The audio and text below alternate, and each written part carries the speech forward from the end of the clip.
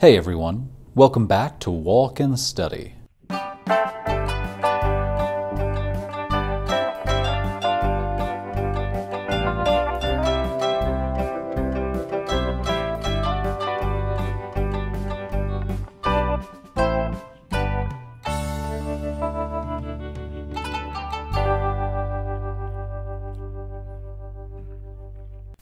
Today we will be going over some advanced English vocabulary.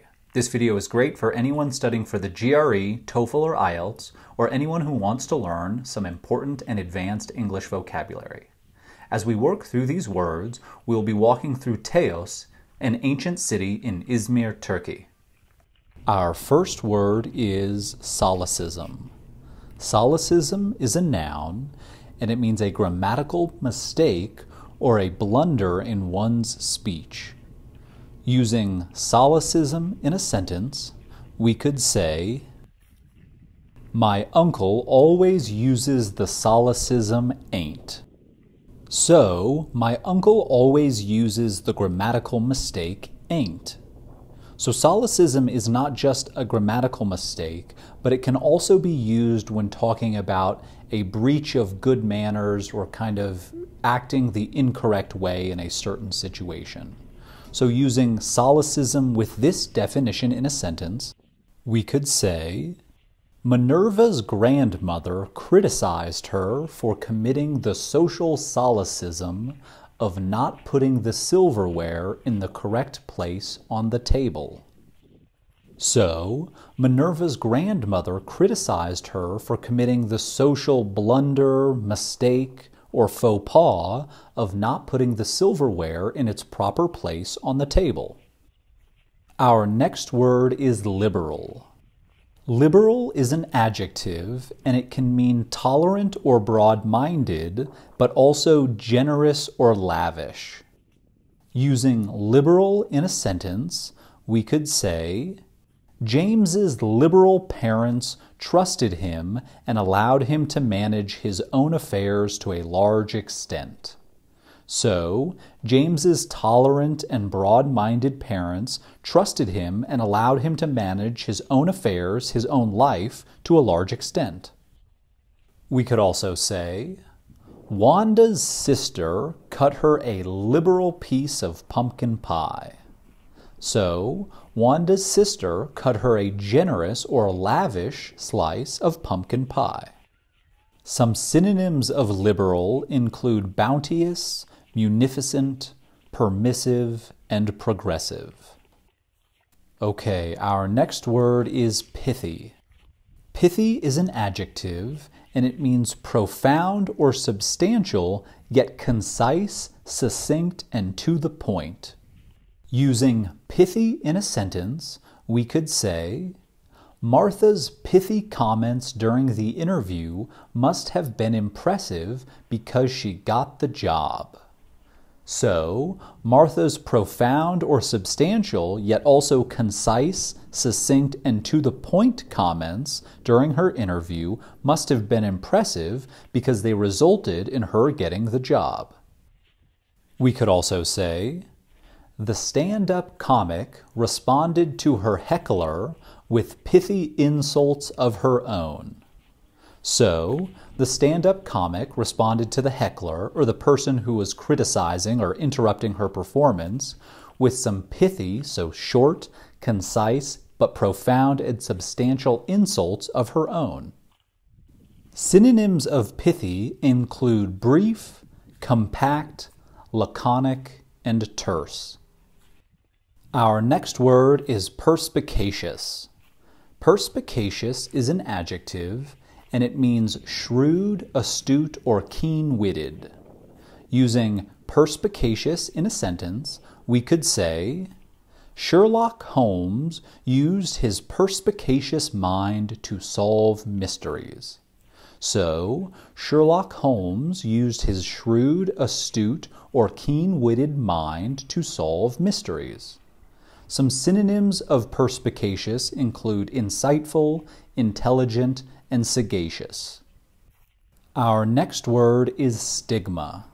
Stigma is a noun, and it means a mark of shame or discredit. Using stigma in a sentence, we could say, in some cultures there is a stigma around eating pork, but in other cultures it is considered acceptable. So, in some cultures there is a sort of mark of shame or discredit that comes with eating pork, but in other cultures it is considered acceptable. We could also say, Lucas was afraid that the stigma of having gone to prison would always be with him. So, Lucas was afraid that the mark of shame or discredit that came with having gone to prison would always be with him. Some synonyms of stigma include blemish, blot, opprobrium, stain, and taint. Our next word is impetuous. Impetuous is an adjective, and it means quick to act without thinking. Using impetuous in a sentence, we could say, it is not good for a judge to be impetuous, since much thought should be given to the cases at hand. So, it is not good for a judge to be quick to act without thinking, because much thought should be given to the cases at hand, or the cases that that judge is considering in the moment. We could also say, though Jacinda was an impetuous child, she became a patient adult. So although Jacinda was quick to act without thinking as a child, she grew into a patient adult. Synonyms of impetuous include impulsive, rash, reckless, and spontaneous.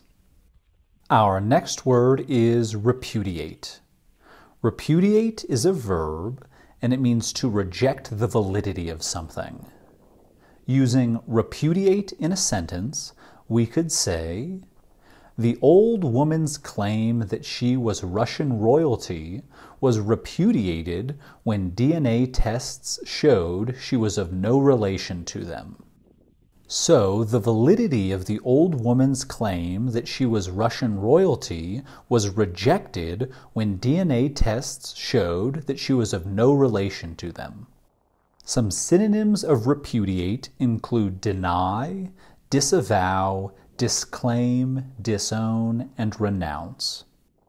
Our next word is stasis. Stasis is a noun, and it means a state of static balance or equilibrium, or it can also mean stagnation. Using stasis in a sentence, we could say, the rusty, ivy-covered World War II tank had obviously been in stasis for years. So, the rusty, ivy-covered World War II tank had obviously been in stagnation for many years. Our next word is anachronism. Anachronism is a noun, and it means a thing belonging or appropriate to a period other than that in which it exists, especially a thing that is conspicuously old-fashioned. Using anachronism in a sentence, we could say, the movie about Abraham Lincoln was historically accurate except for one large anachronism, the bright yellow Ford Mustang that he drove around Washington, D.C. So, the movie about Abraham Lincoln was historically accurate except for one thing which was not appropriate to the period or time, and that thing was the bright yellow Ford Mustang that Abraham Lincoln used to drive around Washington, D.C. Our next word is prattle. Prattle is a noun, and it means meaningless, foolish talk. Using prattle in a sentence, we could say, her husband's mindless prattle drove Heidi insane. Sometimes she wished he would just shut up. So, her husband's mindless, foolish, and meaningless talk drove Heidi insane, and sometimes she wished he would just shut up. Some synonyms of prattle include babble, blather, chatter, drivel, and gibberish. Our next word is amalgamate. Amalgamate is a verb, and it means to combine or to mix together. Using amalgamate in a sentence, we could say, Giant industries amalgamated with mega products to form Giant Mega Products Incorporated. So, the company Giant Industries was combined with or mixed together with the company Mega Products to form a new company called Giant Mega Products Incorporated. Some synonyms of amalgamate include blend, coalesce, combine, commingle, compound, fuse, intermingle, and merge. Our next word is acidulous. Acidulous is an adjective, and it means sour in taste or manner. Using acidulous in a sentence, we could say, the acidulous taste of the spoiled milk made me want to throw up. So, the sour taste of the spoiled milk made me want to throw up. Our last word is onerous. Onerous is an adjective, and it means troublesome and oppressive or burdensome. Using onerous in a sentence, we could say, the assignment was so extensive and difficult to manage that it proved onerous to the team in charge of it.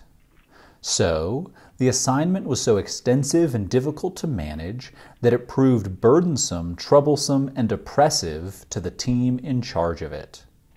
Some synonyms of onerous include arduous, backbreaking, cumbersome, difficult, exacting, formidable, laborious, rigorous, and trying.